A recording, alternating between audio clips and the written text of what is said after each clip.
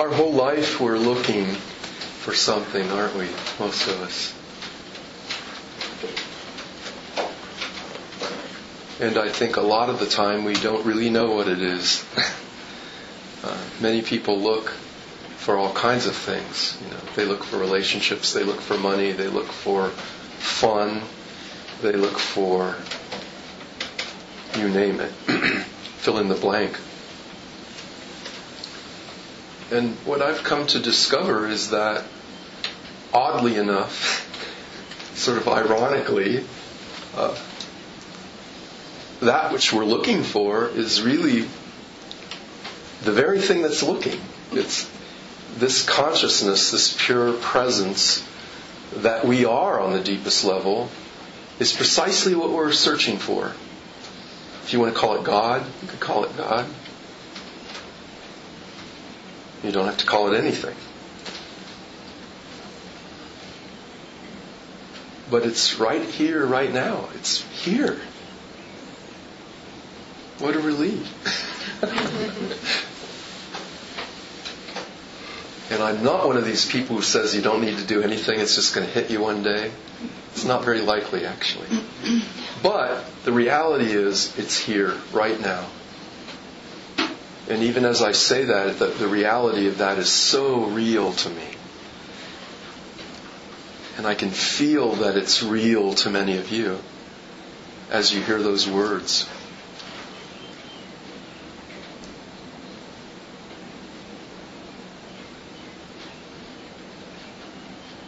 And I'd like to just share a little bit tonight about my own discovery of this reality. And to just talk in general a little bit about the nature of this discovery. And what it means.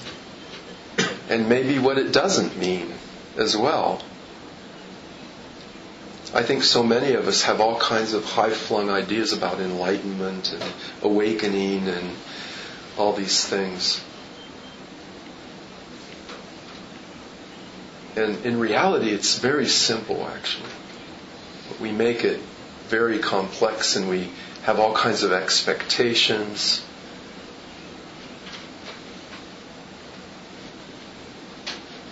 But the reality of this pure consciousness, this holy presence that permeates everything that is, it's exquisitely simple.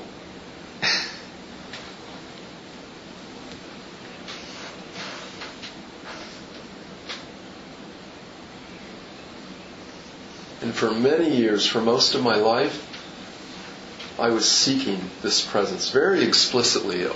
I was really sure very early on that it wasn't going to be found in money, that it wasn't going to be found in even other people, that it wasn't going to be found in any number of things that people feel it's going to be found in. Somehow intuitively I knew that it had to be found in what I called God, this holy mystery that's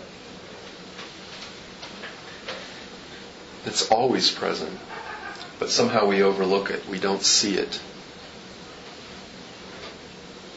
It's maybe like one of those things that's so obvious that we don't see it. Have you ever been in a store, in a grocery store, looking for an article? I mentioned this in this book I wrote. How you can be you ask, well, where are the olives without pits? and the grocer says, well, they're in aisle 13. So you go to aisle 13 and you're searching aisle 13 and you're looking up and down aisle 13. You're looking up and down and up and down and around and everywhere. And you don't find the olives without pits. You find the olives with pits, but you don't find them without. So you can't find what you're looking for. So you run back and you ask the grocer again, where are the olives with no pits? She says, here, let me show you. So she takes you there. She takes you right to the middle of the aisle. And she says, right there are the olives with no pits. And you see it as if for the first time, but you realize, I must have looked at that a dozen times when I was walking up and down this aisle. But somehow I didn't see it. And life is like that. Sometimes the most obvious things we don't see. Because we already have in our mind what it'll be like to see it. And so even though it's always here, it's right in front of us, we make all these conditions, Well, if I see it, that means the heavens have to open and the light comes down, and, the whole scenario. All of us have our little scenarios in our minds. But the reality of this presence is so intimate and so already one with who you are.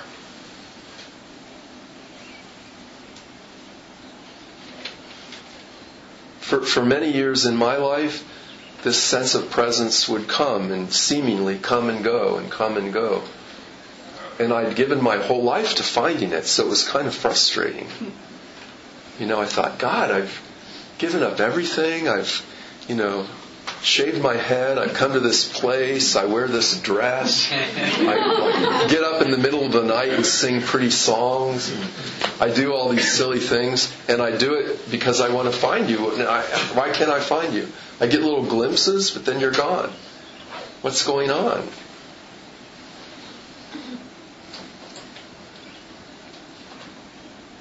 And then one day, in 2010 in Montreal, on March 25th,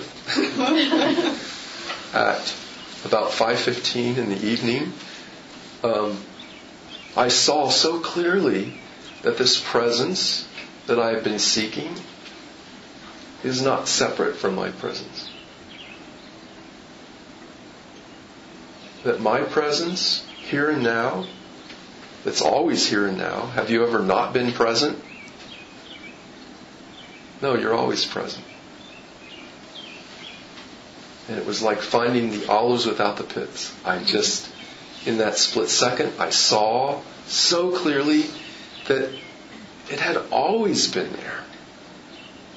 It had never not been there. And the only wonder for me was how I had not seen it before. How could I not have seen this? How could I not have known this? It's so obvious. It's like discovering you have a head. Wow, I have a head. How wonderful.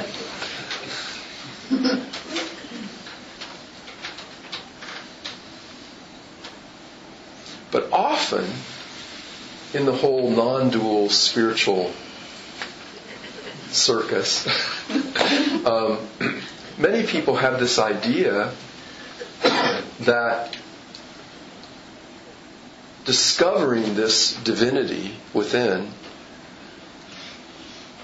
somehow obliterates humanity.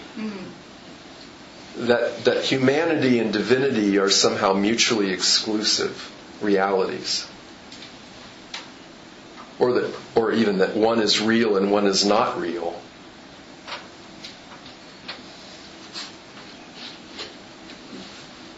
But I've almost got to a point where I'm really not happy with the word enlightenment, because I think there's so much baggage with that word. People hear enlightenment and they automatically, many of them, think of this sort of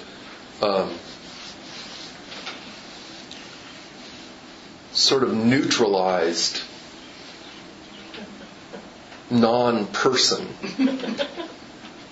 that has no human emotions, no human juice, that's just kind of denied humanity for the sake of divinity.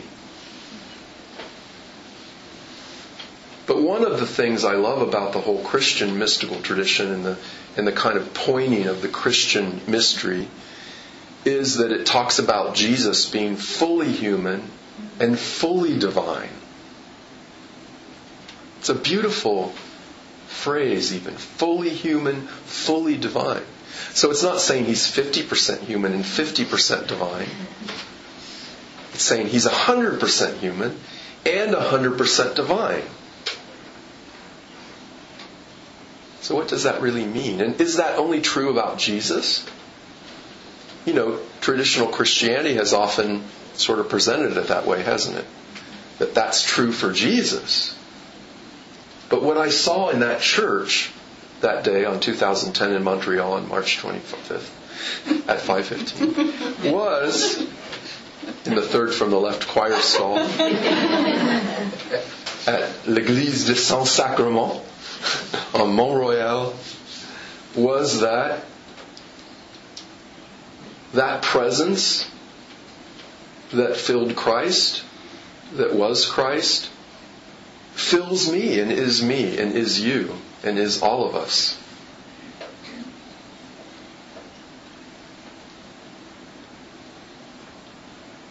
And as I said, sometimes there's a misunderstanding that the realization of that divinity, of that vast, spacious consciousness, that awareness in which everything that appears, and in which everything that disappears, that it obliterates all those things appearing and disappearing. That it annihilates them, including the human person. But I think that's a misunderstanding, at least in my experience. The word that I've come to feel lately is maybe points more accurately than enlightenment or awakening. Those are still good words. I'm not throwing them out. But I like the word transcendence. And the reason I like it is because transcendence means that you go beyond. Beyond. You ascend beyond something. Most of us go through our lives. We're born to a particular pair of parents. We're raised in a particular way. We go to school. We learn various things. We have our own culture, our gender, our roles, our relationships, all these things. And we go through life and we have this idea, yes, this is who I am. I'm Francis Bennett. I was born on this year. I had this mother. I had this father. I went to this school. I had these experiences. I became a monk. I did this. I did that. I didn't do this and I didn't do that. And so on. And we think that's who we are exclusively. We think that's all that I am. I'm the sum total of all these experiences, of all these sort of roles and relationships and functions. We think that's who we are exclusively. There's nothing more. And then, if we're lucky and have a certain grace that we all actually have, we wake up to this presence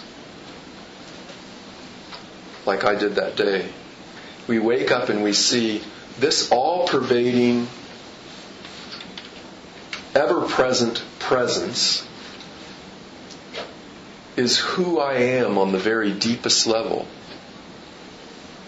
It's the essence of who I am. It's the core of who I am. And it's never, ever changed. That presence has always been eternally present. And it always will be. And it always is now and here present.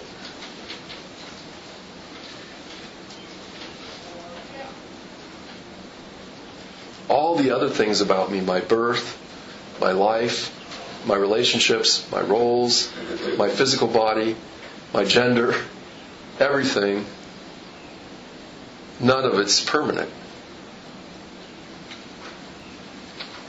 It comes and it goes, but the presence remains. So some people, when they get a little glimpse of that presence, and especially if it's just a glimpse, because you get a glimpse and then something goes away, and what do? You tend to want to get it back, and you tend to start forming all kinds of ideas about it in your head. Okay, so I remember the way it was, so that must mean it's like this, and that must mean it's like that, and that must mean A, B, and C is true of it, but X, Y, and Z is not true about it. And so you get all these ideas and beliefs and concepts about it, and then you hold on to those because that's all you got. Because the experience came and went, and you want it to stay, so you hold on to it in any way you can.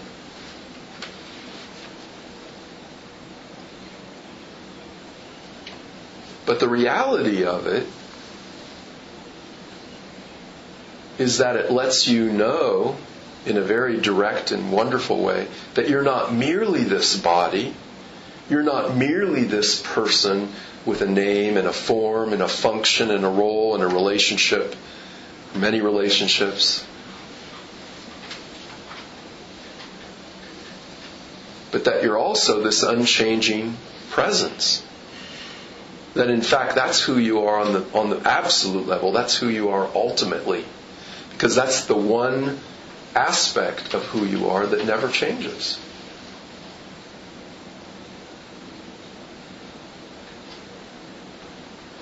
And for a while, when I first had this realization hit me so strongly, 4 or so years ago, I literally sat in my room for 4 or 5 months and barely said a word. Because everything I thought that I was suddenly seemed to fall away. And all there was this scintillating, shimmering, wonderful presence. And that seemed to just fill the whole world. And everything else paled in comparison to it.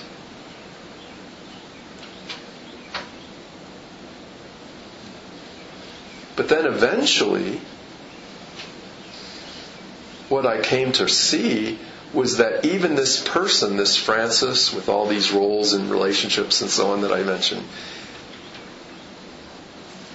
that even that was included in this, because this consciousness, this pure, vast, infinite openness, if you want to call it that, is so vast and so big, infinitely vast, that it contains absolutely everything. Everything that appears and disappears in that. Including this person. So we transcend humanity into divinity. But transcendence does not mean obliteration. It means going beyond. So it's a realization that I'm not merely this body. I'm not confined to this human person.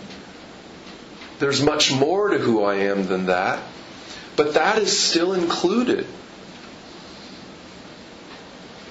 And in fact, when someone awakens to this vast openness, it's so, by its very nature, unconditionally open, that there's no aspect of this human person that isn't embraced fully. So not only are you still human, you're more human. You're more in touch with your humanity in all its aspects. In some of the aspects that we think of as pleasant and some of them that we think of as unpleasant. Because the very nature of this vast, pure consciousness is that it includes absolutely everything in unconditional openness, and it excludes absolutely nothing.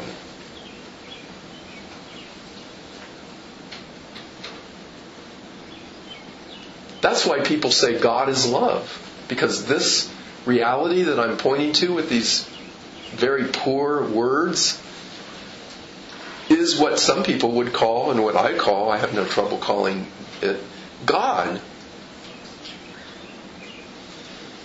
And what is love? Love is this vast, unconditional openness.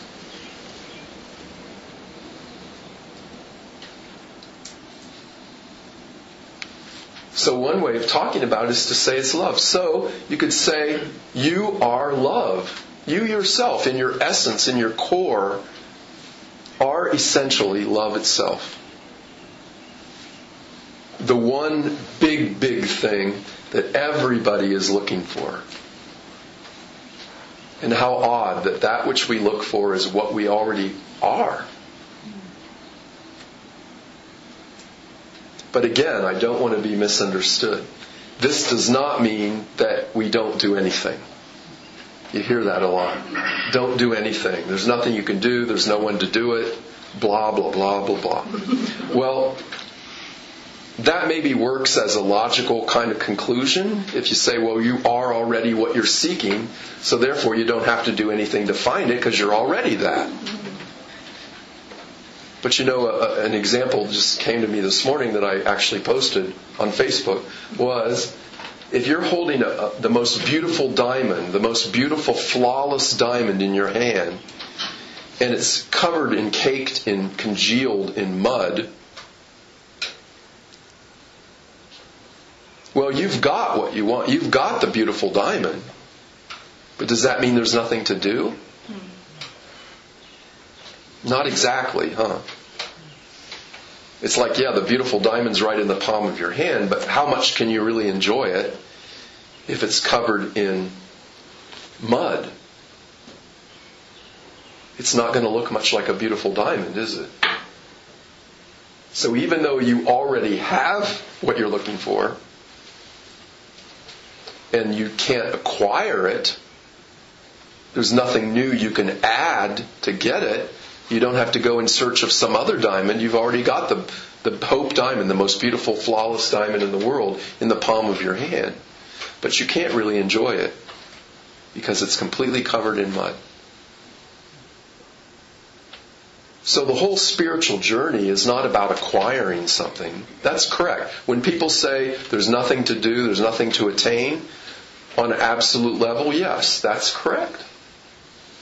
You already are that, so there's nothing that you need to acquire or add to yourself. So the spiritual journey is not a matter of adding something new, but it is a matter of letting go, washing off something old in order to reveal what's always been there.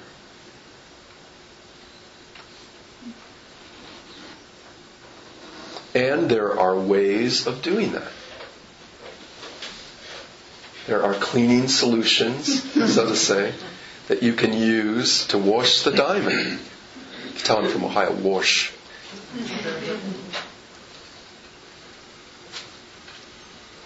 And I feel like my job, because I found out what those things are, is to tell people.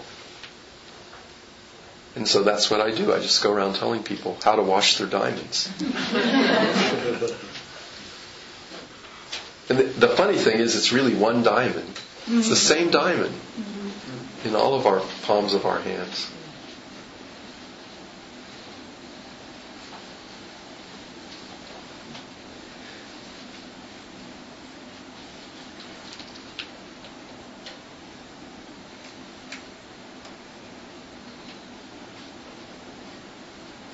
So there's nothing to do, and there's a lot to do.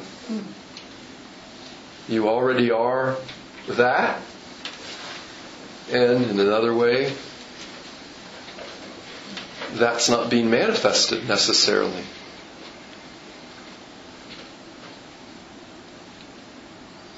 So how do we manifest it? How do we clean the diamond? How do we clean the mud off the diamond?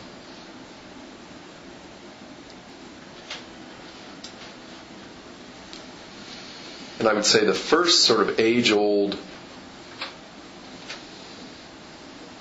cleaning solution that's been used by every saint and sage of every religion and tradition known to humankind since almost the beginning of time has been some kind of contemplative practice, some kind of turning within and recognizing the diamond within.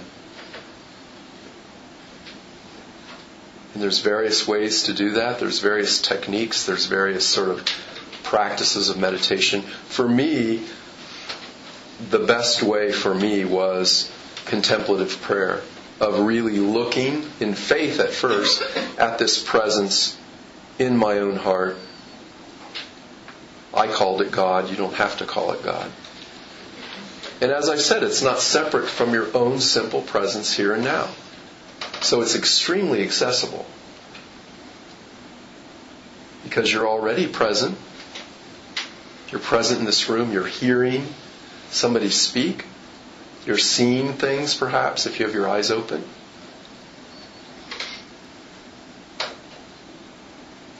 And what is it that's hearing? What is it that's speaking? What is it that is seeing and touching and feeling? Just pure sentience, pure consciousness. Just that which knows whatever's appearing, whatever's disappearing. It's like that little jar of olives. It's so obvious that we miss it. Or some people have used the analogy of the movie screen. We're watching a movie and we're so engrossed in what's appearing on the screen that we miss the screen. We miss the substratum that's always been there, that without which we couldn't even see a movie, and yet we ignore it. And God's like that.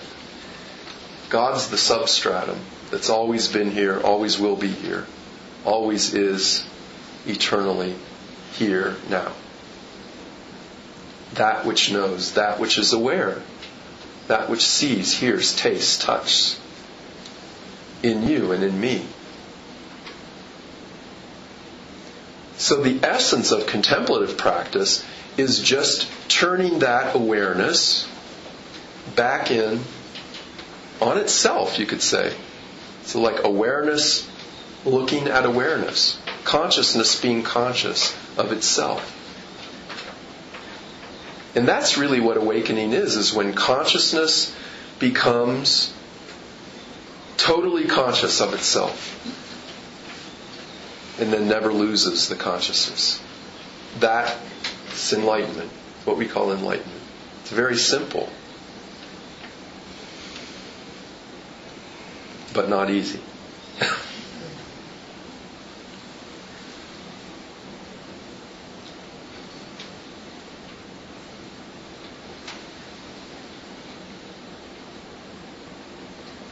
So sharing about that is my reason for being on the planet. I'm pretty sure. And sharing about that is not just about getting up in front of people and talking about it. Sharing that is living that. Abiding in that presence, being that presence, elicits the presence in others.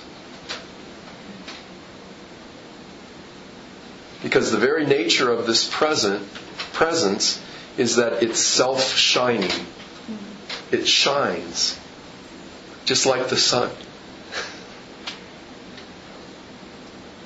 The sun doesn't have to decide to shine.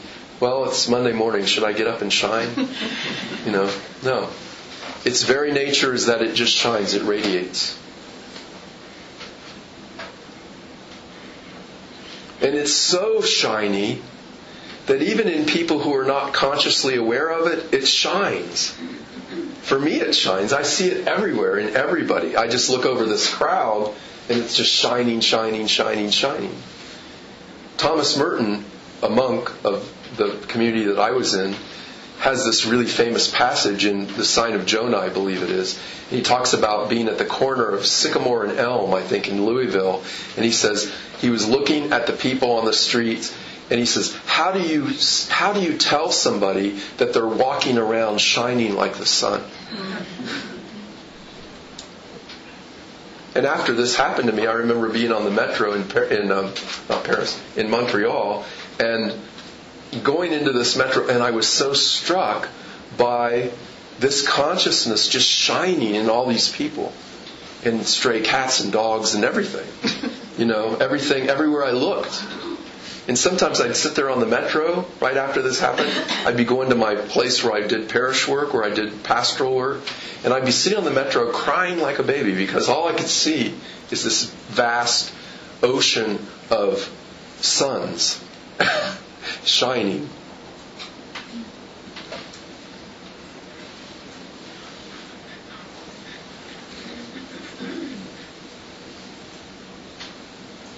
So in one sense, what a person says about all this is really secondary. You know, I mean, I wrote a book. I'm writing another book now. I write on Facebook all the time. I write every day. But if I were not abiding in this sense of presence, I could write till I'm blue in the face and none of it would touch anybody. It might even be the same words. It would maybe be correct words or whatever. But there's this presence beneath the words. There's this presence that the words flow out of. And that's what matters. That's what transmits this reality, this consciousness. The words are just secondary.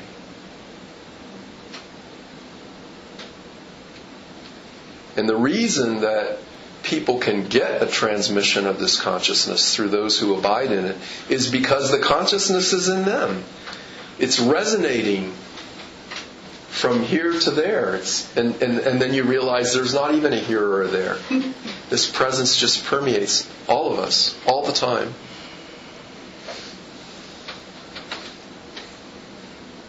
So the presence in you sees the presence in me, and it loves itself. That's why many of us have a love for people like Jesus, the Buddha, saints, people that we admire that seem to radiate this presence, is because they are mirrors of us. We see our true selves in them, just like you look in a mirror and see your body looking back.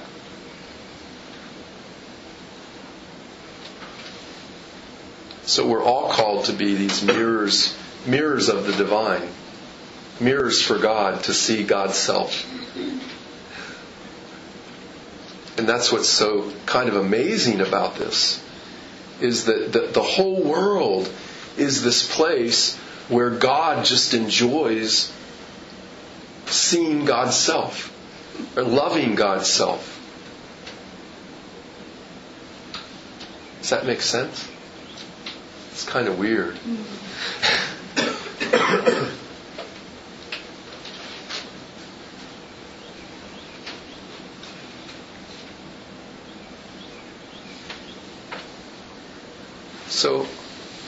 So I've talked some, but why don't we just sit for a minute in this presence that's already fully present. So let's just enjoy it. Enjoy ourselves in a presence, in presence, together. So if you feel comfortable, just close your eyes. You know what? I'm going to try something here. First, open your eyes again. Look around the room. Just look around the room and see what you see. See who you see.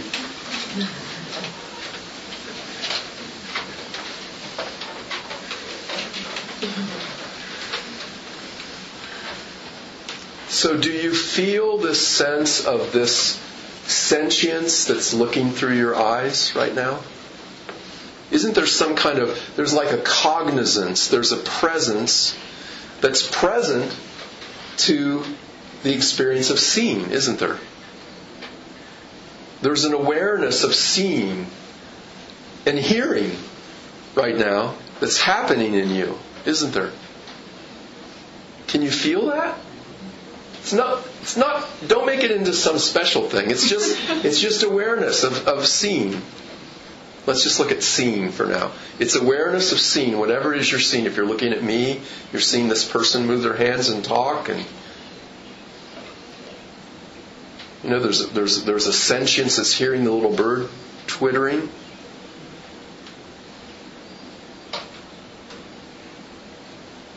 Okay, now close your eyes. if you feel comfortable doing that.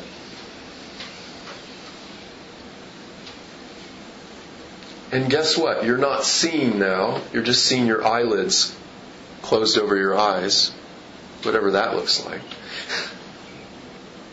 But that which was seen through your eyes a second ago is still here, isn't it? It's still present. Look at that. See that.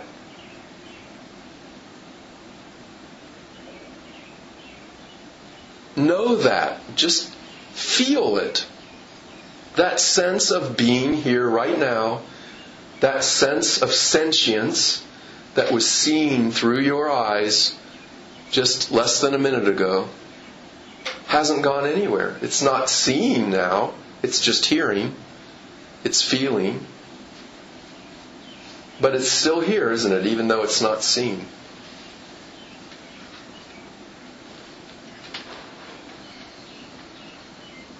So that's a little kind of access card to it that hope points for some of you. So let's just rest silently in that for a few minutes.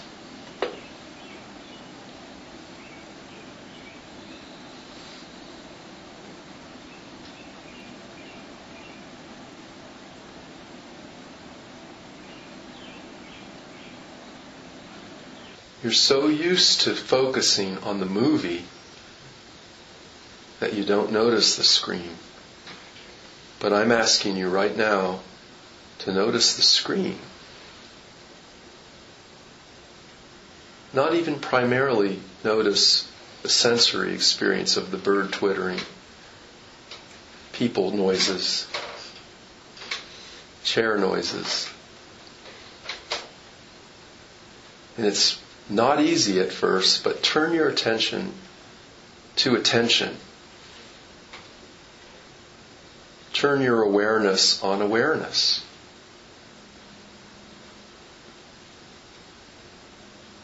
And just rest there. Rest in that.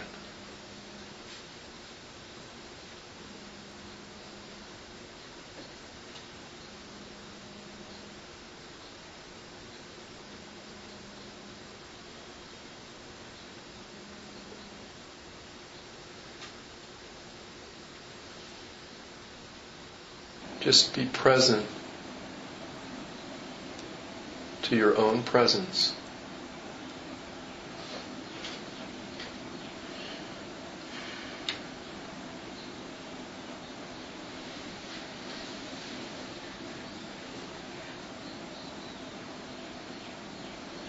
Okay, slowly, when you feel ready, open your eyes again.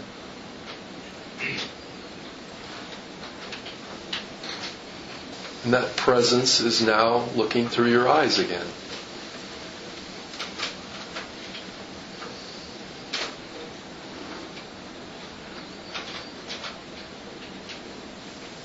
Anything that comes and goes in your experience, this presence is present to it.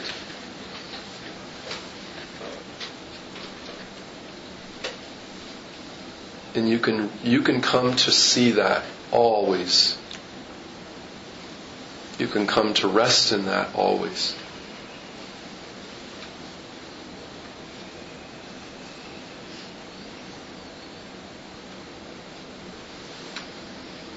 It's just the simple gift of being, of existing. It's so simple. It's not esoteric or weird. It's just what's always here. And yet, like the diamond, it's always here, but you need to clean the mud off.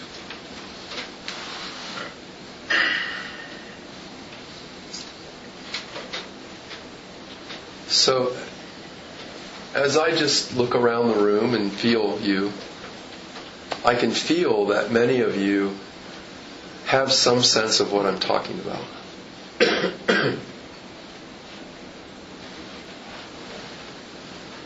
You've seen it on some level.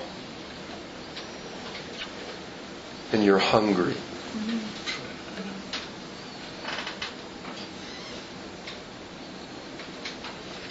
So God has brought you to this place tonight.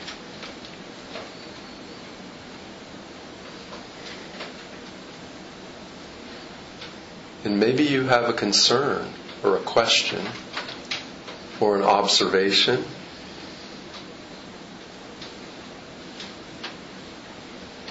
So if you feel comfortable enough, if you feel that you're among friends, I think you are.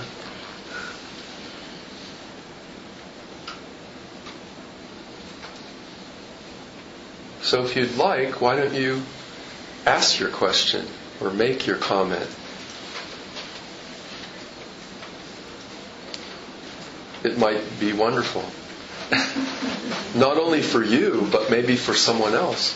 They might have the same question, same concern.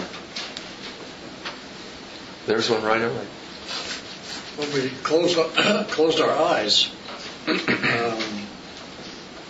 this became not visible, the outside world, but what became visible on the inner screen, thoughts projected on the screen in images that result in feelings.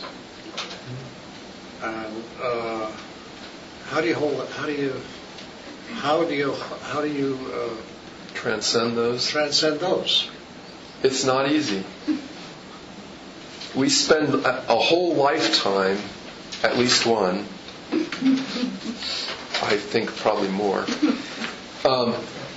paying attention to all those things, primarily. Thoughts, ideas, sensations, experiences, feelings, emotions, all these things. And there's nothing wrong with any of those things.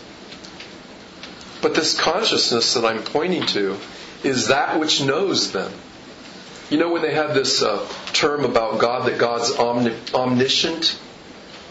That means knowing all.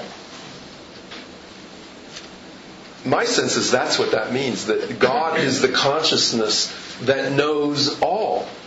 That everything that is, everything that appears, everything that disappears, God, or pure consciousness, or presence, knows it. It's that which knows. And it's already at the very core of your being. But we're so accustomed to ignoring it that when somebody asks us to just be conscious of this that's always present, it seems very difficult. So what it means, in other words, just be. That's what happens. And thoughts are projected on an invisible screen, and just allow that to be without making a judgment on it. Just that's what is right now. Just like I'm looking out, I see trees. That's what is right now. So, but what happens is when these thoughts occur, and depending on the quality of the thought, there's a judgment about it. Oh, not that thought again. Oh, like that. So, how is it? How do you know there's a thought? How do I know there's a thought? Yeah. Because I perceive it. How do you know there's a judgment about the thought? Because I perceive that as well. Who perceives it? The perceiver. What's that? I don't know. But you know, it's obvious, isn't it, that there's something that knows. Yeah.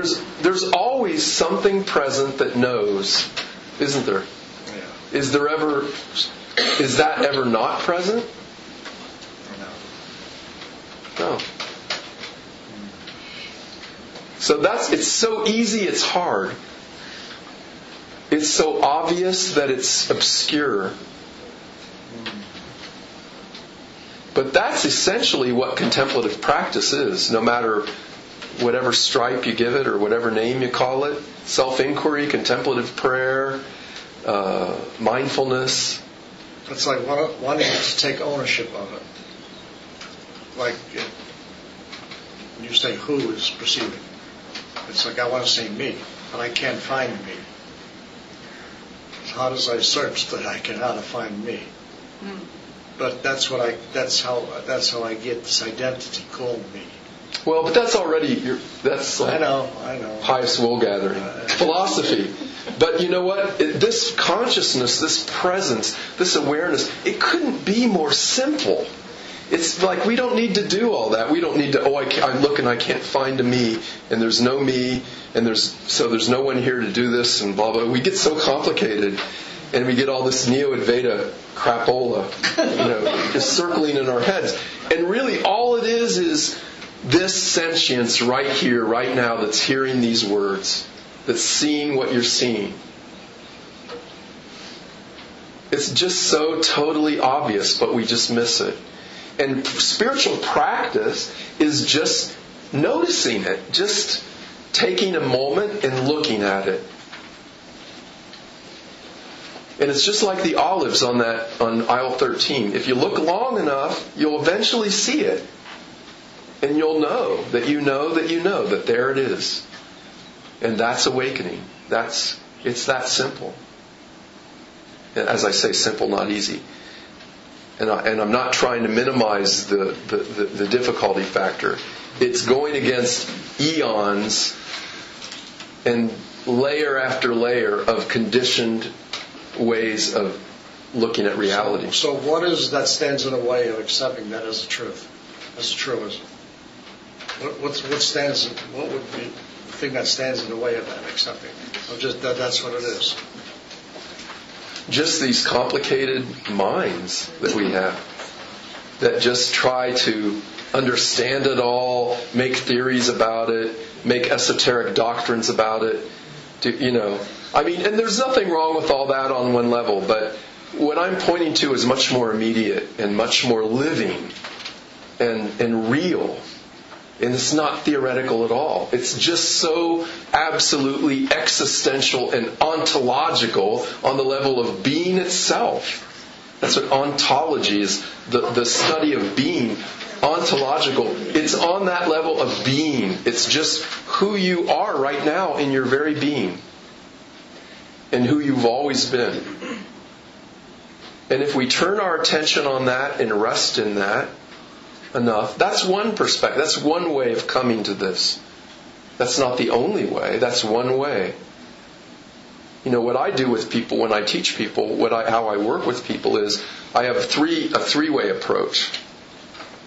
It's like if there was a mountain, I've said before, if there's a mountain and you look at the mountain from one side of the mountain, you get one side of the mountain, don't you?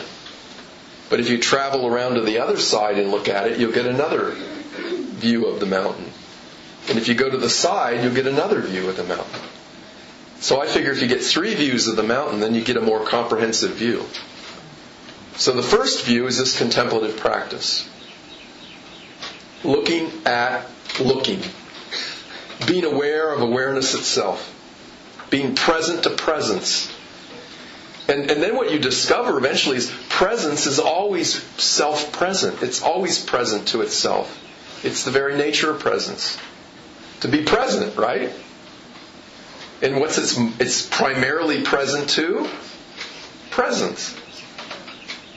All the things that come and go, but presence remains.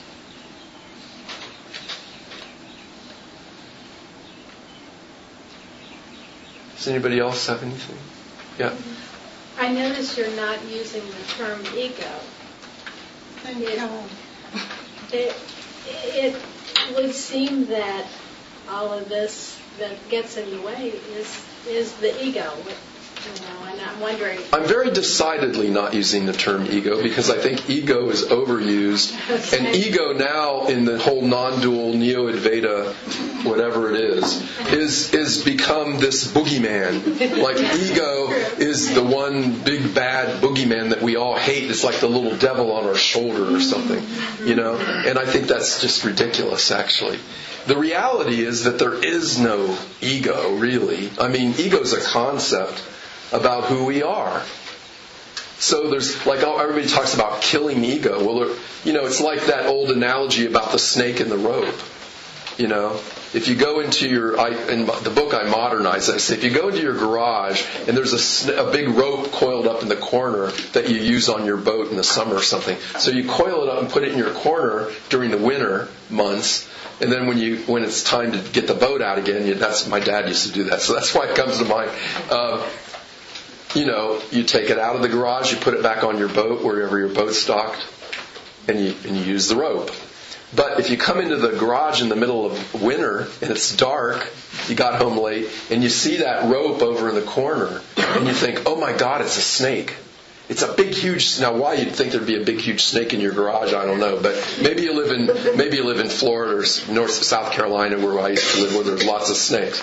So you see this and you think it's a snake. Well, what should you do? Should you kill the snake? You turn the light on. That's a good idea. Yeah. The snake's not really that big of a threat, is it? Because guess what? It's not a snake. It's a rope.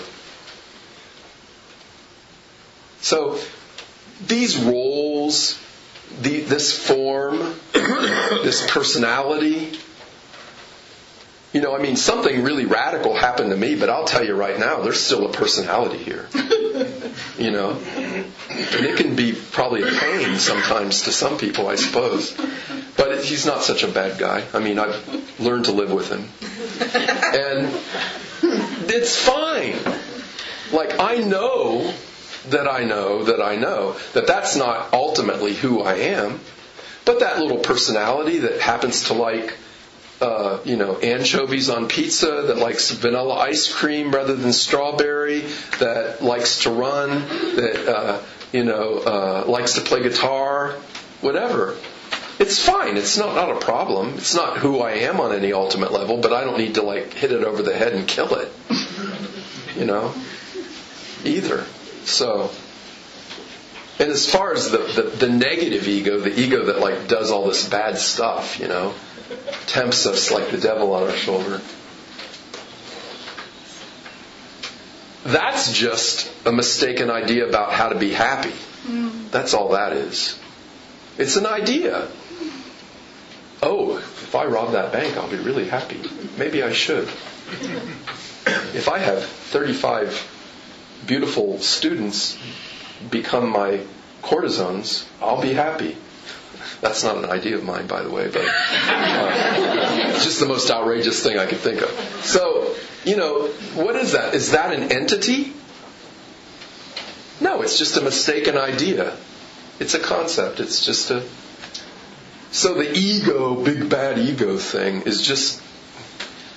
Yeah, I don't go there a lot. I don't use that word because it's like Jack Frost or the Easter Bunny or... Okay, what about Holy Spirit? Holy Spirit and ego, that's different kind of... I know. I'm just wondering if you use that term. I do, actually. Yeah. I've decided recently something, this is like a public announcement, I'll have you know. But I've decided recently, I was back at my old monastery, Gethsemane, praying at the spot that I prayed at when I was 18 and felt called to the monastery. And what came to me was, you need to start a group. You need to start a little group that uses Jesus as a model of awakening, that sings Christian songs, that has Judeo-Christian imagery and symbol and archetype. Because I live in a Western country where people are usually Christians or Jews of some kind, or even if they're not, they've been exposed to that tradition. And those images and symbols and things point to this reality just as good as any other images and symbols. You don't have to use them if you don't want to, but I like them. I was raised in that. I don't have any beef with Jesus. I like Jesus. Yeah, Jesus is just all right with me. And in fact, the symbol for me, somebody asked me at dinner, the symbol for me that best embodies this in my heart, this presence, is Christ, is the Christ consciousness. Like what I experience, how I would put it into words for my experience, is that it is no longer I who live, but Christ lives in me. That I feel this Christ consciousness, this Christ reality, is what lives my life now through this form. So I don't feel one bit of separation from that Christ reality. That's who I am in my essence. Now, it's shined through this particular form, and an example I've used with that a lot is stained glass windows. You got stained glass windows that all reflect the same sun, but they all do it in this wonderfully unique and awesome way, don't they? They each have their own facets, their own colors, their own scenes they're depicting. But it's the same sun that makes them beautiful. Without the sun, do you ever go into a church and look at stained glass at night? Not very exciting. It just looks like dark hunks of glass. But the sun shines through it, and it's gorgeous and beautiful. And each one is unique. So that's the glory of the humanness. Because the divine sun shines through each human life in this room in an absolutely unique way that's never ever been seen before and will never ever be seen again. How wonderful is that? How glorious is that? The glory of God shining through each human window.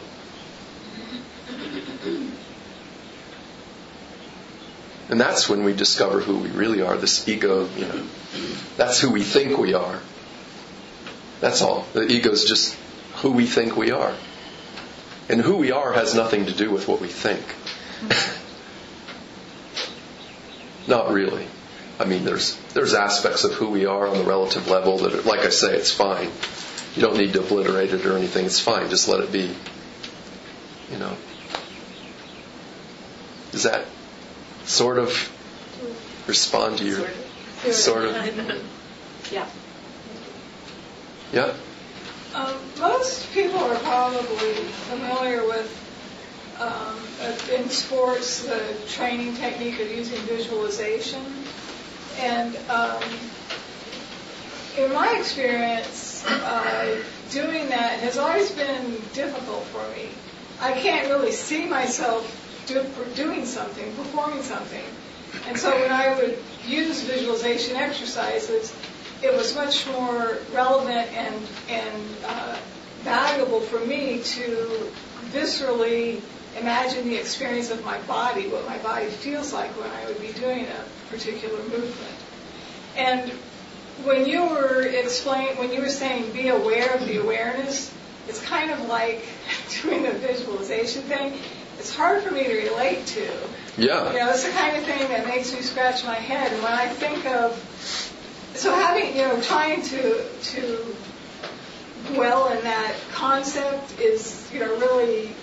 It's not a concept. Yeah, it doesn't seem productive for me. For me, like if I'm meditating, when I feel presence most pervasive and deeply is when I just, are able to let go of thoughts as much as it's possible. Yeah. And really just feel like I'm a blank field with whatever stimuli come in, the sounds, and it's just registering, and it's just like this data coming in to the computer, but there's no reaction. It's just being there. Yeah. So people learn everything a little bit differently. Yeah, sure. So people learn this differently when they, to have those aha moments.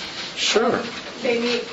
So is it? I guess what I'm asking is it preferable for people to focus on one technique or? No, everybody's different. Like you say, everybody's going to learn things differently.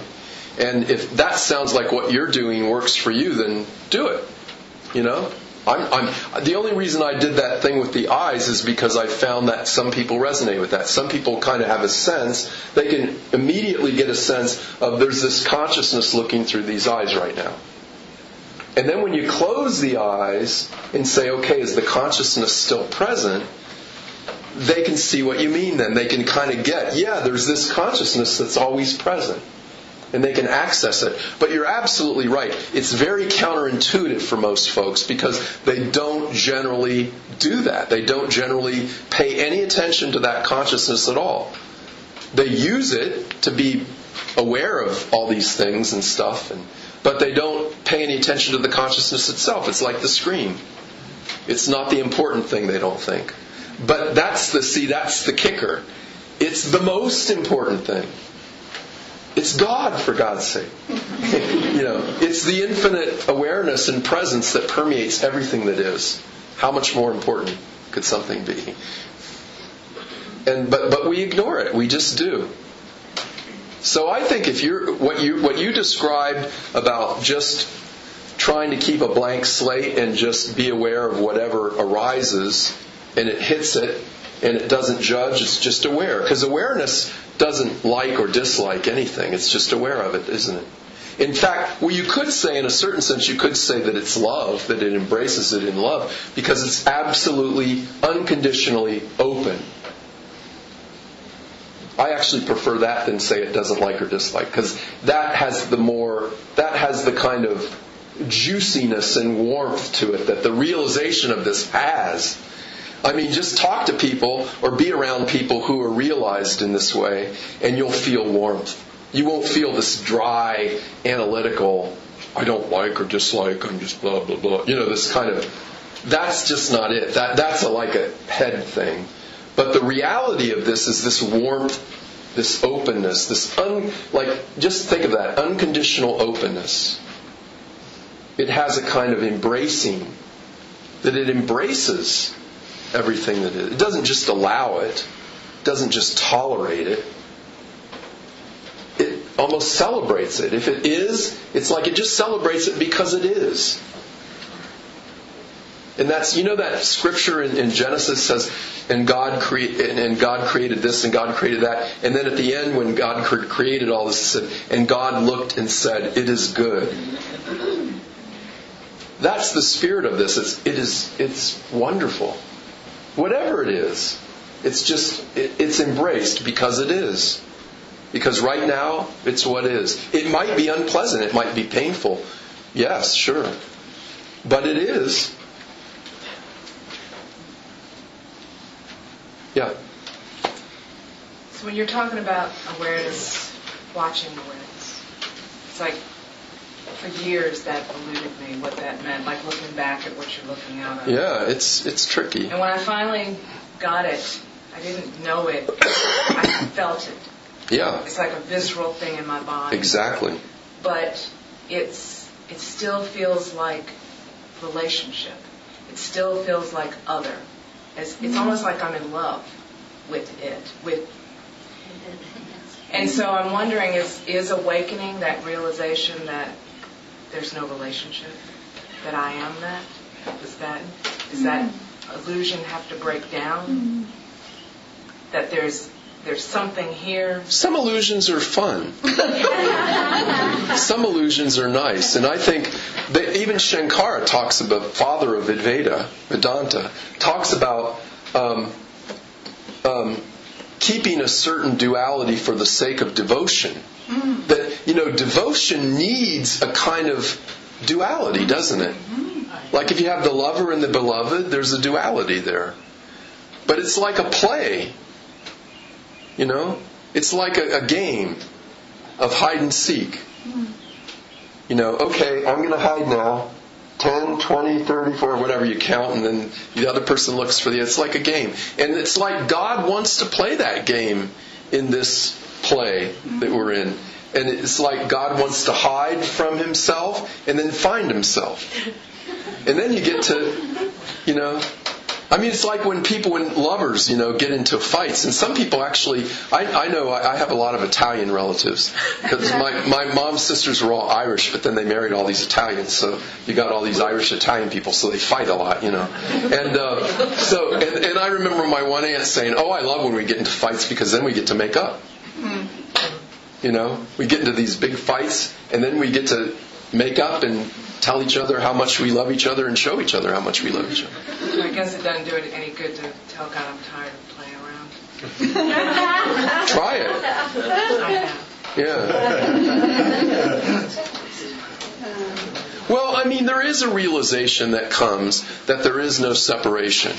And that's what came to me, was that this presence of God that I've been seeking, that I thought was out there somewhere and came and visited me and then went away on vacation and then came back and then went away. It was like this fickle lover that would never kind of give you the goods, you know. And yet, there came a sense eventually that presence that I've been seeking is this presence right here and right now. And yet... That's intellectual for me. For you, was it intellectual for a while? Like I knew that, but then I knew it. No, it's not intellectual at all. It's totally real. Right. But prior to March 25th. Yeah. Well, I mean, yeah, I would have. If you said, do I believe God is present in me, I would have said yes, but I didn't have a direct experience of it.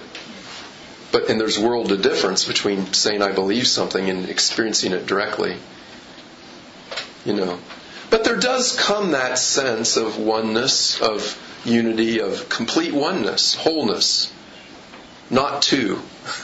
You know. But then you can go back into the game of two-ness just for the fun of it. Why not? That, you know, that's the thing with this whole non-duality scene. It's like, oh, it's non-dual, non-dual, non-dual, non-dual. It's like, hey, non-duality is big enough to hold duality. The most authentic and profound non-duality includes duality. Because if you've got non-duality and duality, what do you got? Count them, too. Duality, not duality. Absolute, relative. Real, unreal. You know, that's mostly the non-duality game, is very dual. Because it excludes everything that's not dual, that's not non-dual, including words. Do you ever get those jokers? These people that, you know, they only talk in non-dual language. Oh my God, it's so annoying. Oh, and you can't say anything. If you say something, they jump on you. Well, you said others. You want to go, yeah, what's your point? I mean, on one level, there are others. On another level, no, there are no others. But it's fun to have others sometimes, you know? You know, who are you going to have a party with if there's no other? Yourself? You know? It's just a game. It's just a play. It's like when you're in a play, you know? I was in gobs of plays, like in high school and college. I was I was really the actor. I was in every play under the sun. And plays are fun, but you don't get up on the stage when you're in a play and start telling the audience, well, I'm not really this character. And this is not really my wife. And you're not really in outer Siberia right now, just in case you didn't know. You know. Well, you go, get off the stage, you're ruining the whole play. You know, this is a play. There are apparently a lot of people in this room, and they each have their own beautiful face, and they each have their own beautiful name, and their own beautiful story. And why not enjoy it? Why have to? I'm not saying you're doing this. You got me. You set me off. This whole non-dual thing is griping my gizzard. I'm kind of over it. I was on a thing the other day, and they said, was Jesus a non-dual teacher? That was the thing. And like on one level, I could say, yeah, Jesus was a non-dual. But then I said to her at one point, I said, I'm not so sure I'm a non-dual teacher. You know? I'm not so sure I'm a teacher. I'm not so sure about a lot of things. But, you know, what I'm saying is this reality is so all-inclusive that nothing is excluded. So when you get people talking about being realized and they're excluding half of what's appearing, well, that ain't it, folks. I mean, you know, if there's all this exclusion going on, then there's something kind of off in that insight, that understanding. At least it's not complete. Let's say that. You know, it might be okay as a stage, We all go through, like even when you're growing up, you go through stages, don't you? Do you remember when you're a little kid and you try to pretend like you're a grown-up? And do you ever see these little girls with their mom's dresses and shoes on and stuff, and they look a little funny, don't they? They're walking around with all this stuff that doesn't really fit them, and they're trying to act grown-up, and they put makeup on, usually not very well, and they're playing dress-up, and they're pretending to be grown. And that's the way a lot of this non-dual stuff is. It's people pretending to be, something. And it's cute. It's like, okay, that's cute, but it's not, it's not the final frontier, So when we get all hung up about this duality thing, it's like, there is non-duality to be realized, and there is a reality there. But there's also a validity to duality. Otherwise, no one would ever get married, would they? And then where would we be? Population would go. Well, maybe not. But no one would even get together to have children if everybody was just sitting in a cave looking at the wall and just blissing out in the oneness of everything. Not much would go on the human scene. So it's like being in a play. You play your part, you do your thing, but you realize on some level, I'm not really this person in the play. That's not who I really am on the deepest level, but right now it's the role I'm playing, and I'm going to enjoy it, and I'm going to do a good job. I'm going to learn all my lines, learn all my cues, learn all my songs, and do the play, And relax a bit. It doesn't have to be also, you know what I mean? Some people get so serious about all this stuff, and it defeats the purpose then, because you're all, well, I can't use any personal pronouns. God forbid. Oh, wait, there is no God. Relax. Enjoy the ride. Enjoy the duality. Enjoy even the like you were, I understand that heartache of wanting to find God and feeling like God is always receding. But there's also a kind of fun in that. The search for the beloved. Read the Song of Songs. It's all through there. I rose in the night and I searched for my beloved, and I could find him not. And I searched through the alleys and through the roads and looked. And then, I saw my beloved. He's gazing through the grill. He's gazing through the latticework. And the joy. And it's like my aunt said about getting into fights and then making up, And it's like, it's part of the journey. This cat and mouse thing, this seeking, and it's a valid part of the journey. It's where we are. If that's where we're at, then that's the perfect place for us to be at. And then when it's time for us to find, then we'll find. It's a lot like fruit that grows on a fruit tree. We used to have this pear tree in our backyard, and I remember the pears. Early in the season, they'd start getting big, but they were still green. And if you got a little anxious and impatient and you pulled a pear off the tree at that point, it was as hard as a rock. You go to try to eat it, and it would be like biting into a stone. It was so hard.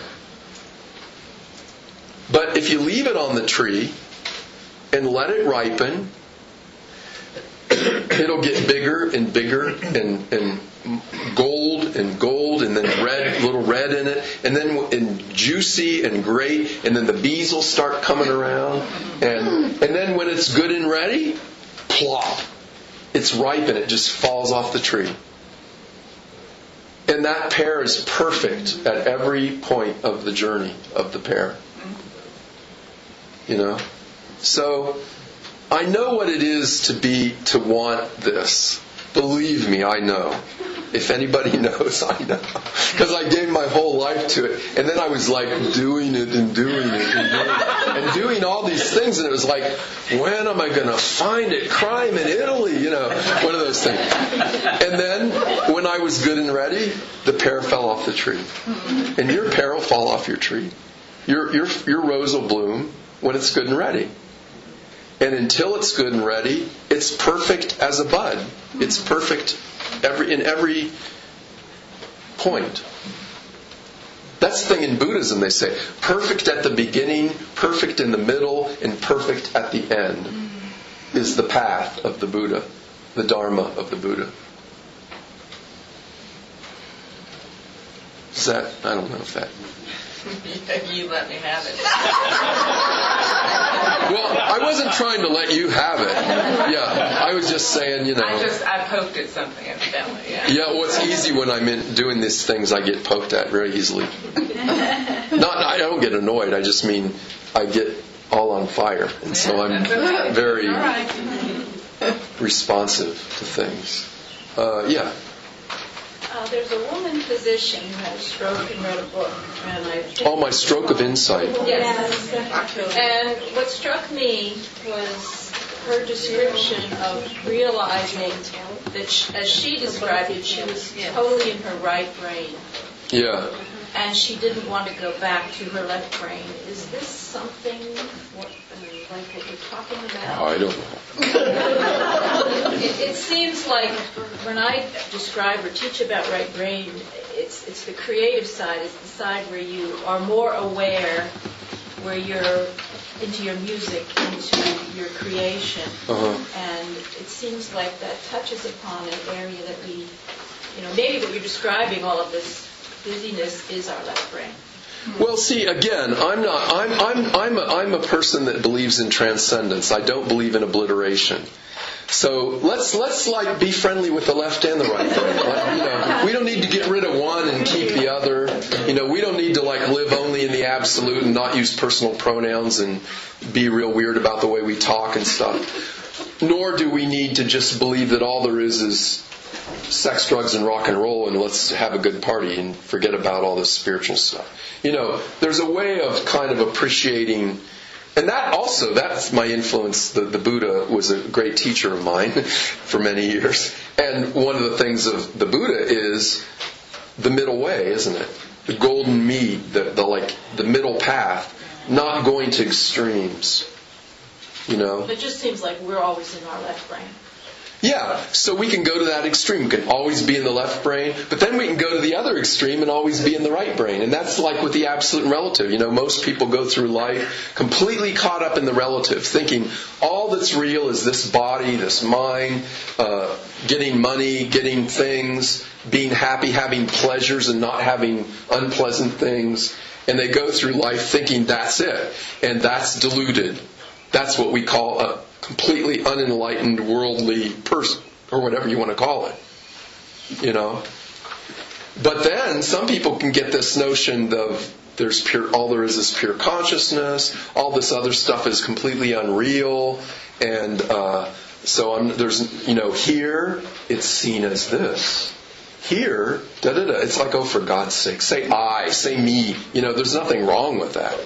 So then people can swing way over here and be these, I shouldn't say this, but no, I won't say it. I was going to say I sometimes talk about beta zombies. In other words, people that get so into the absolute view that they deny all humanity. And see, for me, that's my Christian mystical background, I think. Fully human, fully divine. That's what turns me on. That's what I like. That's where the juice is for me. It's like fully, fully juicy human and fully, fully juicy divine. So that everything is holy. Everything. And that's that balance, isn't it? That's that integration. If I had to say there's a cutting edge of my own realization, it would be how absolutely seamless is all that is, and all that is appearing in this vastness, that the vastness and all that is are not separate. They're actually one reality. And I think that's what we need. We need this sort of balanced, integrated, not extreme stuff, Not totally left or totally right, but a little bit of both mixed together. Just like in cooking, I was a cook in the monastery for a long time. And good cooking is all about subtlety of flavor. It's about lots of neat, interesting flavors all mixing in together. If you just have something that's totally sweet, it's like you want to go, it's too much. It's too sweet. Have you ever had something that's like too sweet? But the best desserts are desserts that have a little tart, they have a little sweet. They might even have something really counterintuitive like pepper or something, or sometimes really odd things end up in desserts. There's this ice cream place called Jenny's in Columbus, and they have this thing called what's it called? It's a flavor. It's called salty dog caramel or something. So it's like caramel, but it's got salt crystals in it, and it's got this really caramel sweet taste, and then it's got this salt taste. And it's really cool, you kind of go, oh, that's interesting. And that's the way I think life is. It's got all these different tastes, and they all have their place, like left and right. It all has its place. Heads or tails makes up a coin. If you take away the tails and you just got heads, then you don't got a coin, do you? You just have a weird object that somehow you cut in half or something. Yeah. You talked about how we have this diamond before us and that it's covered in layers and layers of dirt. So when you're working through those layers, what do you do with them? What do you do with the dirt? Well, ultimately the dirt isn't really completely real. It's like, when I use that as an analogy, so it's layers of conditioning. So it's actually layers of just thoughts and ideas about how I should be and who I should be, and who I think I am instead of who I actually am, and so we learn more and more to just question those things. At least, we tell ourselves all these stories about ourselves, and we believe they're all true, and we think, oh, yeah, that's who I am. I'm this person that was really hard put by, that people always persecuted, and I didn't have good parents, and I didn't have this, and I'm not minimizing those. Those are actual situations that can be painful, and I would never, believe me, I did pastoral work for years, so I would never say that's not real. I would never tell somebody, oh, your child just died, oh, that's illusion, that's not real. It's like, good luck getting away from there without getting punched, and rightly so. But we do learn to let go of the conditioning. We learn, what we learn is basically that our conditioning, the layers of conditioning that we give into and that we manifest all the time, they're looking in the wrong direction for happiness and fulfillment. All the happiness that we could ever hope for, all the love, all the meaning, all the purpose is already right here. It's who we already really are. But we have this illusion that we're going to find it in a car or a person or something. And that's the mud. That's what the mud represents. All these ideas that are covering over the real thing, they cover it over. So we just let it go, and then the real thing shines in all its glory, just naturally. We don't have to acquire it out there anywhere. We don't have to get something new. All we need to do is take away. We don't need to add. We just need to subtract. Does that? Okay. Yeah. When you transcended, when you became aware, did you have to be broken? Many people, many great people have risen and found this wonderment, oneness. They were crushed. Jesus, he lost the faith in his God at the end. People have experienced, the worst, and some say that you'll never really reach that until you've lost, and you're completely crushed. Well, hard to put it on such a bad one. No, that's the way it often happens. I don't know that it has to happen that way. But that's the way it has often happened. The way of the cross, you could say. The way of. Happened to you? Sure, I had my things. I went through many, many years of real darkness spiritually. What they call the dark night of the soul or the dark night of the spirit. My journey was very classical in a lot of ways as a Christian kind of mystical journey. And so I went through things like that. But we all have our own journey, you know. And sometimes it's through suffering and pain, and sometimes it's not. It's just different for everybody. But certainly those things can bring us to because what they do is they bring us kind of kicking and screaming, you know. It's like we want to transcend that because it's so unpleasant. So we need to get to a deeper level.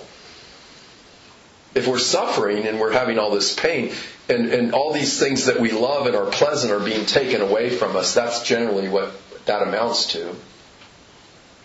Then we have to find something deeper, don't we? We have to find a deeper happiness. So it kind of forces us into a situation where we're under pressure that we need to find something that's going to still work for us. That this isn't working, it's being taken away. So I got to find some deeper basis for happiness. And this consciousness that I'm pointing to is itself unconditional happiness and well-being. By its very nature, it is itself well-being. Perfect, unconditional, absolute well-being and happiness.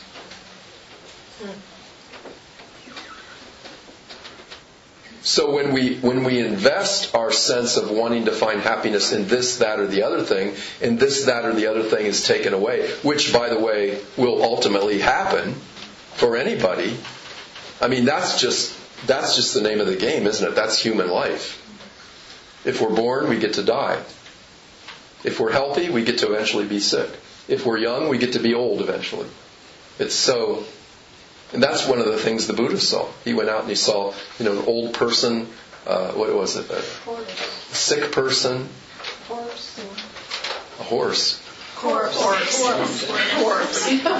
yeah, dead person. And then an ascetic. A monk. And so he came to realize, well, all these things in life, and he was born a prince, so all these things, they just, the very nature of them is that they're ephemeral, they come and go. So I'm not going to find happiness ultimately in any of this. And that's basically what you're describing, that way of the cross. It's just the realization of that.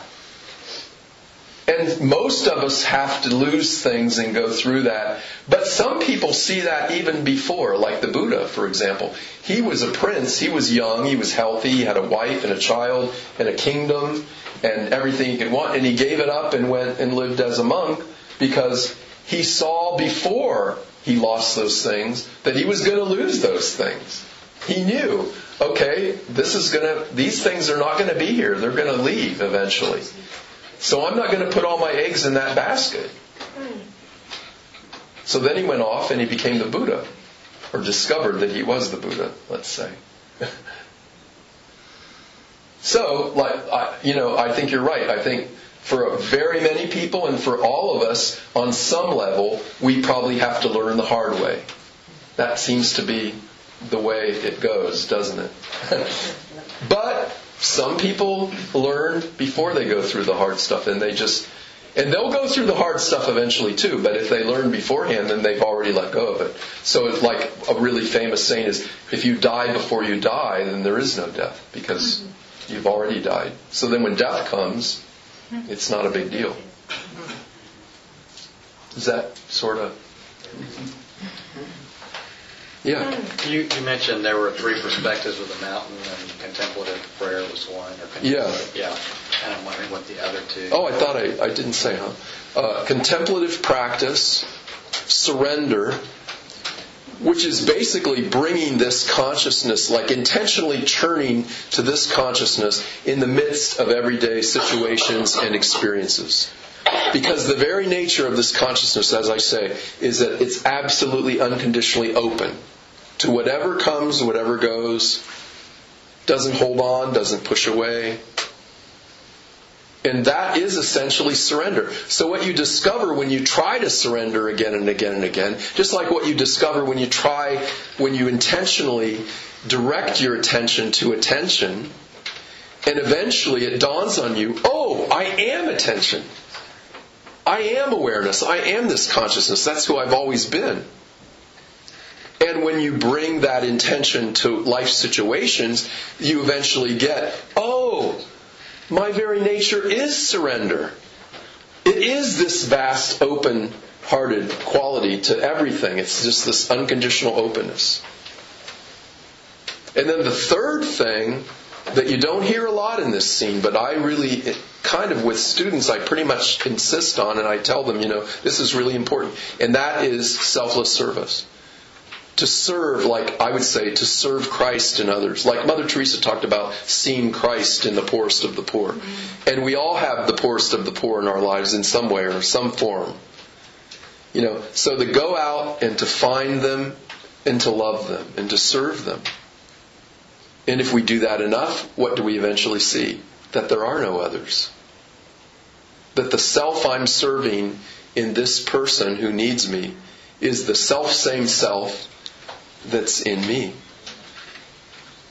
So those are three approaches to this that can help us come into this on different levels in different situations and different, So it's not all contemplative gazing at the navel in a cave. It's not all service and burning ourselves out helping people all the time. Nor is it all just surrender. But it's all three of those things. It's like approaching something from three different angles. So does that make sense? Yeah. Yeah. And that's what's arisen for me. And you know what I really realized after a while? Well, that's what I did with my life. That's how I lived my life. And that's still how now it's not a matter of seeking something through it. It's an embodiment of that which I've come to realize. So just naturally, like when you realize you're one with everybody, you naturally reach out to the poorer members of your body who are suffering. If you cut your finger, what do? You wash it, you put some medicine on it, you wrap it up, you go to the doctor maybe and get an antibiotic, you do what you need to do to get that finger right. And you don't think that you're some altruistic, wonderful saint for doing that, do you? Oh, look how noble I am. I'm taking care of my finger. It's not like that. And serving, selfless service is not like that either. You just serve because there's a need, and so that's what you do. Somebody's hungry. Okay, feed them. Somebody's hurting. Or somebody's sad. Okay, cheer them up. I think that's really important. Because there's too much in this scene. Sorry I keep saying that. I'm getting sick of hearing myself say scene. But there's a lot in this whole spiritual marketplace that's so focused on my experience and my enlightenment and my wisdom and my. And what is that? It's the ego, like they say, sneaking in through the back door. And now it's a spiritual ego, so, oh, God help you. Spiritual egos are, give me a worldly, drug-addicted, rock and roll loving, worldly ego any day of the week over a spiritual ego. Oh my God. And I know what I'm talking about because I've had a spiritual ego. You believe me. So I know how completely annoying they are. And they're all over, you run across them all the time. Just join Facebook. There they are. So, anyway, that's not that. But, anybody else? Anything? Yeah. In your book, you talk about if there's, I'm paraphrasing it, not but something to the effect of if there's a sadness or depression, or of course that's dual, but stuff like that it can't be your real true nature because your true nature is happiness. Mm-hmm. And the only thing that could create that, the sadness or the whatever that is, unacceptable whatever, is that there's a thought that has created that. Or maybe it's those layers of mud on that diamond. Mm-hmm. But that's mostly thought. The layers of mud are mostly made up of thought. What's a way to say, oh, that's that thought, and I'll make that thought go away? Or how do you, Well, you don't really need to make it go away. Okay. It's just like a cloud in the sky. You see a cloud in the sky, it comes, it's here for a while, and then it goes away. And any thought that arises will eventually cease. I promise you. There's no thought that comes and stays forever. Mm-hmm. So what you just get a wisdom, you get to kind of come to a sense of insight about thought itself. And a lot of this is about really a shift in our relationship to thinking. A lot of awakening, enlightenment, whatever you want to call it, a lot of it's about changing our relationship to thinking. Because most of the kind of one of the basic descriptions of human dysfunction is that we believe that our thoughts about reality are reality, rather than reality being reality. You know? And most of us go through life like that. Like most of us go through life, you get up in the morning and you get cut off on the freeway, and then you stub if you're a woman and you got high heels on, let's say, and you lose your heel, when you're going into, comes off the shoe. And then you go out to lunch with your coworker and a bird flies over and poops on you or something, something, and we go, oh, I'm having a bad day.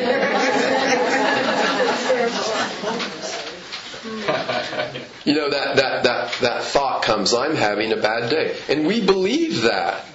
We believe, oh, this is a bad day because these things happen, so therefore it's an objectively bad. Or like people will, I heard a story about this, I forget where I read this, it's in some book or something, and they said you're in a restaurant and you're saying something to the person you're eating with, and you look across the restaurant and this person's looking at you with this real sour look on their face.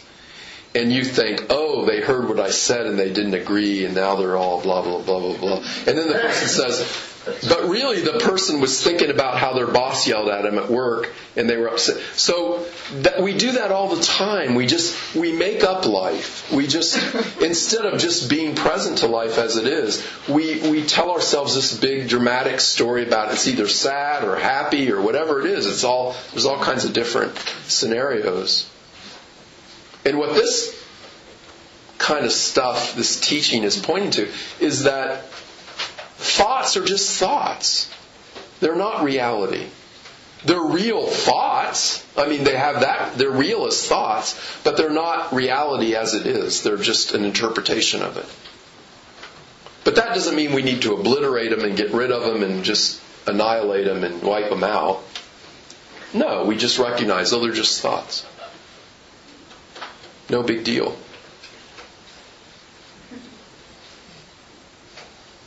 So then the way we experience them is different. They're not so real to us anymore. They don't shake us up so much anymore. And they actually, when an awakening to this sense of presence comes and it's really deep and abiding, I think most people that I've talked to that I'm pretty convinced have had this, their thoughts stop actually for a while. I mean, for me anyway, they really practically stopped, let's say. And then they come back again, but then you realize that they're just thoughts. They're no longer reality. Thoughts about who I am aren't who I really am. They're just thoughts about who I am. Does that make sense? Yes. Yeah. So, I can sense it's like getting kind of late. Or when's our... Yeah, we're about on time. We're about on There's time. like one more question that somebody's burning to ask. And I'll be around a little bit so you can... Yeah. I think I understand that your journey through what I would call a mystical apperception. And where is the